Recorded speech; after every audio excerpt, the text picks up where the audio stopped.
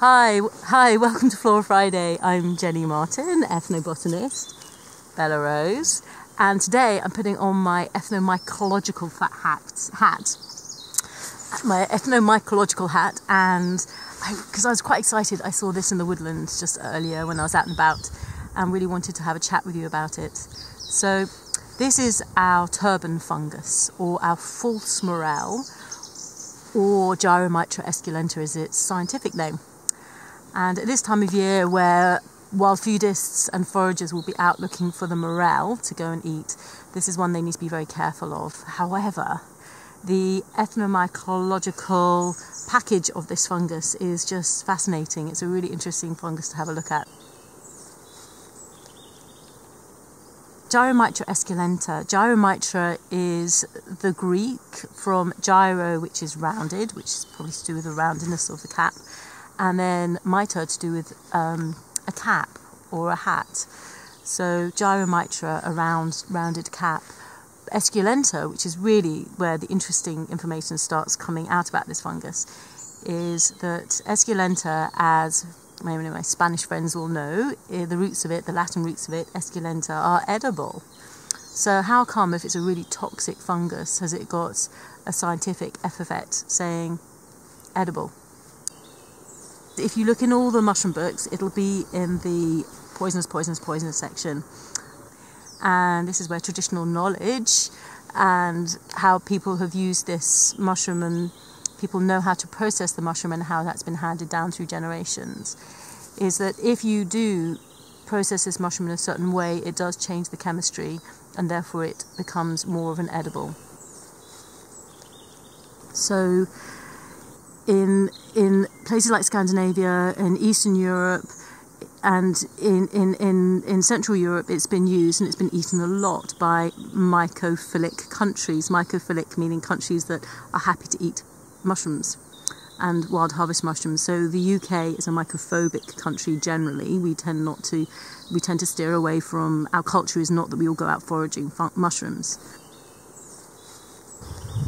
So there's a latent period if you eat this fungus before you start feeling a bit sick of maybe 6 to 12 hours, and then potentially within 2 to 6 days you could be dead.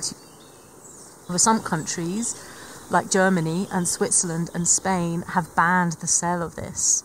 Apparently in Finland, if it's sold, it has to be sold with a warning that it's poisonous, and also a legal prescription of how to process it.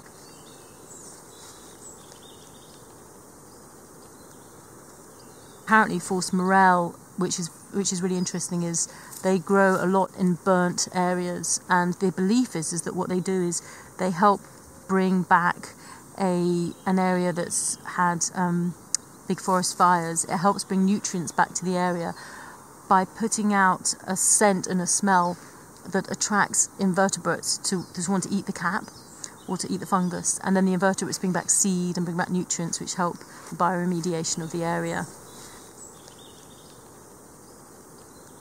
So this, which is the turban fungus, how is it different to morel? The difference you have between this and a common morel is common morel has more a uniform kind of honeycomb cap, and it's a lighter colour, it's not such a dark brown. Also the common morel, the stipe, which is the stem which grows underneath and goes through actually part of the cap, is hollow. If you cut it in half, it would be hollow, whereas with the turban fungus, it's not hollow. Also, John Wright, who writes for Hugh Fearnley-Whittingstall, talks about the turban fungus is a bit like a brown tissue that someone's just crunched up.